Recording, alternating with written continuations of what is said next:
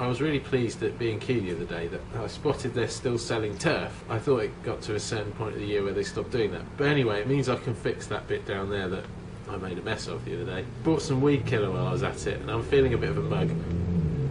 I put the weed killer on the turf, and I think it might have leaked a little bit, so hopefully I haven't killed off my new turf. I certainly won't have killed much of it. I do need to have a major tidy up as well. All the bricks are lying around from last week and everything like that, so...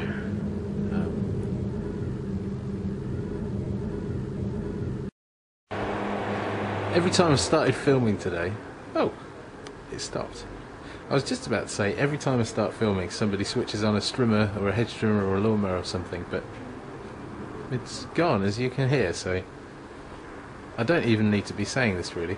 Anyway, I've finished putting my turf down. I've had a quick digging over session. I found absolutely tons of stuff down there. I found an old penny, like a really old one, it said 1954 on it. So many rocks. Not just bricks this time, actual rocks. Small ones, nothing I can use for my rockery, sadly. But yeah, just that tiny little strip, it yielded all this in that bucket there. Quite a lot really for the small area that I covered.